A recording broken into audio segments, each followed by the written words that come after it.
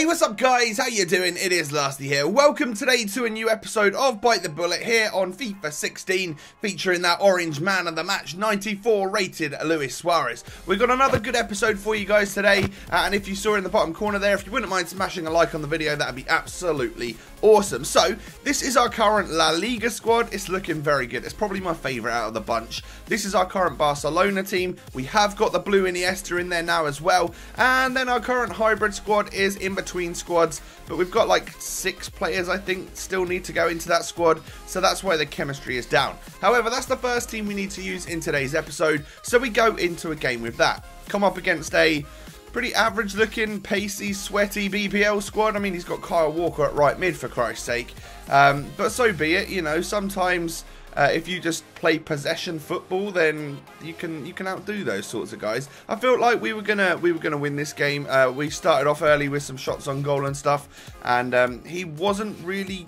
creating too much. He did create this opportunity, but not Suarez, Ramirez in front of goal. He wasn't going to net that. We do smash the bar with Luis Suarez right there. Pick it up with Thiago Silva of all people. Get in the box, but unfortunately the goalkeeper manages to save it. Play a lovely ball over to Royce, and what is Royce going to do? He's going to cut inside. He's going to cut inside again, in, out with the no-touch dribbling into the back of the net. That is a nice goal from a very, very nice player. He's so good at that. Like any of those right-footed players with the 4-star skill moves that play out on the left wing, oh, they do a great job. And I imagine his connection went at this point in time, because as you can see, he's in the middle of like kicking it, so I don't think he would have just turned his Xbox off with his controller in his hand and stuff like that. So we get the win, but I'm not going to count that one as a double points for the next episode, or for the next game, should I say. And instead of going to the crossbow, we literally go straight into another match with the same team again, because we only played like not even one half of football. Come up against another BPL squad. I would say this one looks stronger than the one previous to it.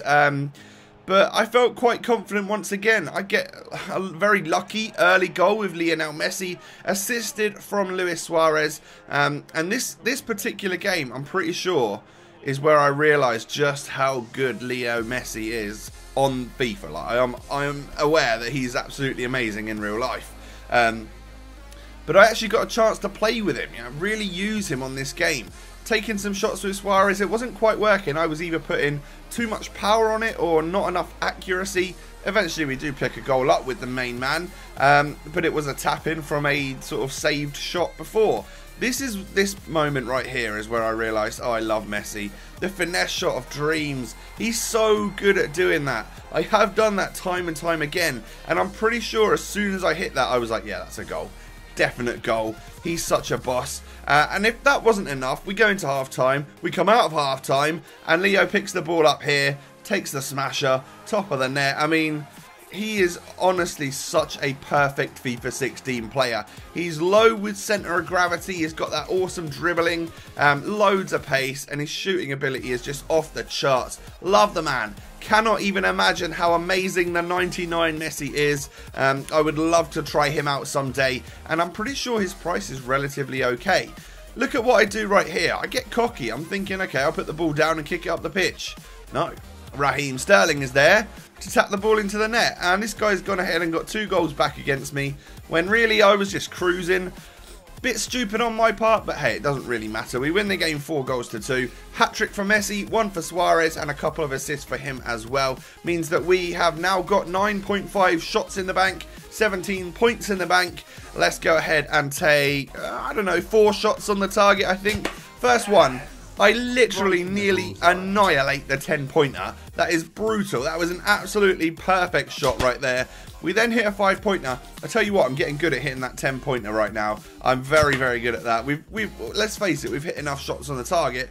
I don't know what that one's doing, laying sideways. But with our final shot, we hit a 5-pointer, and we're now up to 37 points. So I'm going to spend a bunch of them. I'm going to unlock 3 of our 6-pointers, which is the maximum amount of players I'm allowed to unlock in one go. So we'll get the 6-pointers out of the way. Marquisio, Handanovic, Caceres, they're going to come into the squad. Oh, my voice is going, man. It's too early in the morning for me to be recording commentary. I need like a hot drink to wake up the vocal cords. Yeah, but we got I forgot to mention we got Bellerin sent off in that game, so he's going to sit on the reserves for this game, and another player that I've got in my ultimate team that actually had a red card. I think it was like Konoplyanka or something, just so I can get rid of those red cards.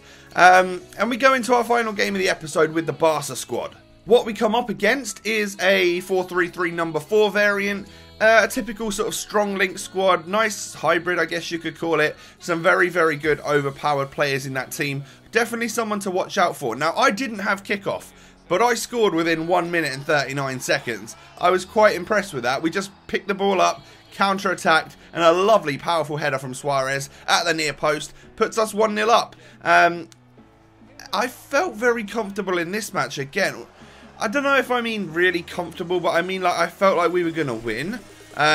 He was a relatively decent player. He had his fair share of opportunities, but I was having loads of opportunities. I was missing them, but I was confident that eventually I would just buck my ideas up and actually, you know, stick the ball in the back of the net again. He does equalise near post with Lacazette. That is Bravo not doing what he should be doing in goal. And at half-time, as you can see, we're drawing the game, but I reckon we've had a bit of a more positive first half than my opponent. We get through with Suarez in the second half. It's completely screwing it up. I literally felt like he bottled that right there. I then play a lovely ball over to Neymar, similar situation, and Farman saves it once again. Couldn't believe it. However, we keep the ball with Neymar. We somehow get into the box, take the finesse shot, goes in the back of the net. Easy as that. And we are 2-1 up after 67 minutes. Feeling quite confident that that scoreline was at least going to either stay the same or we would improve on it. I started to relax a little bit in game and things were going relatively well for me. He did get an opportunity with Valbuena which hit the post, which rattled me a little bit, so I decided, you know what, we need to keep the ball up this side of the pitch and really, you know, attempt to score another goal. Suarez nearly does that, some amazing dribbling by him right there, but look at the amount of defenders he's got back, and in the end we do keep that scoreline as it was. We win 2-1, one goal from Suarez, one from Neymar, and the assist as well from Suarez, which brings our points for him up. We're now at 8.5 shots in the bank, and I think it was 19 points in the bank. We hit a 5-pointer. We're going to take 4 shots on the target right here. 5-pointer to start us off. I was aiming for a 10, but I hit a 2. Okay, I'm then going to aim for the 10 again and miss. That was probably due to my cockiness earlier of saying how good I am at hitting a 10, and then I literally aimed for the 10 again and hit a 2. Absolutely shoddy performance, but we do get like 9 points from that one right there. So it's time to unlock one of our 2 remaining Barcelona players. I decided to go for Lionel Messi due to his prior performance in the other team that we've actually unlocked him in. So we spend 12 points on Messi. He comes into the squad. We now officially have MSN, Messi, Suarez, Neymar in our Barca squad right now, which I'm pretty excited about. I know we're coming towards the end of this series, but to finally unlock these 3 and then have that team of the year Iniesta there as well, oh, that's absolutely beautiful. So all that's left to do, guys, is say if you have enjoyed this video, make sure you hit that thumbs up button. That would be really appreciated. Subscribe to my channel for more of this type of content. We're coming to the end of this series, guys, which means I need to start thinking of a new idea for another new Road to Glory after this one. If you have any ideas at all, let me know down below in the comments section. Thanks for watching, and I'll catch you next time. Peace.